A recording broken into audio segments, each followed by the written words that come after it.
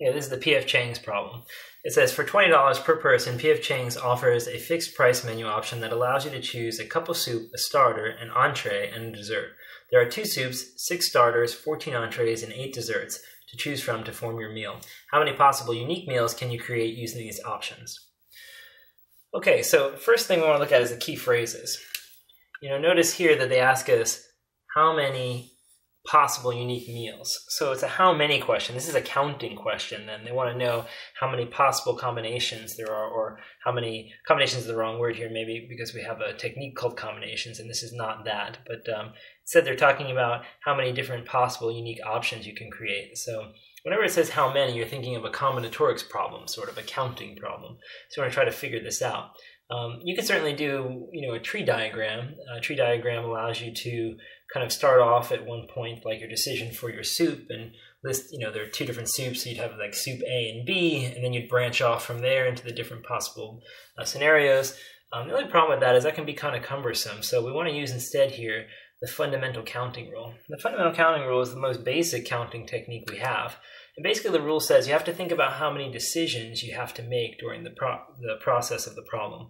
So in this case, when you're trying to form your meal, you have to what? You have to choose a soup, a starter, an entree, and a dessert. So that's 1 decision, 2 decisions, 3 decisions, 4 decisions. There are 4 decisions to be made.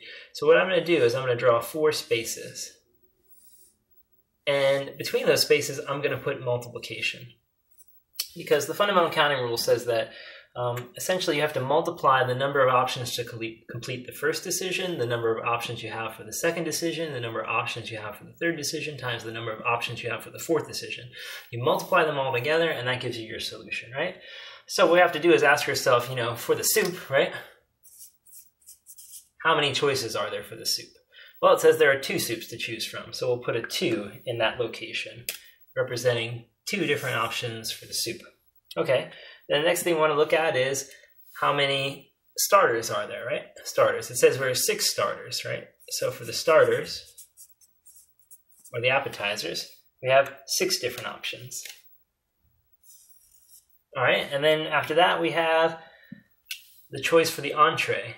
Well, for the entree, how many different options do we have? Well, it says here in the problem there are 14 entrees. So we'll use 14 for that number. And then the very last thing is how many desserts? Well, for the desserts, it says that we can choose among 8 desserts. So we're going to put 8 in there for that spot, and then multiply them all together to get your final solution, right? Okay, so it'll be 2 times 6 is 12, 12 times 14 times 8. So 12 times 14 times 8. When you're done, you get 1,344 unique meals, 1,344 unique dinners that you could create using this fixed price menu at P.F. Chang's.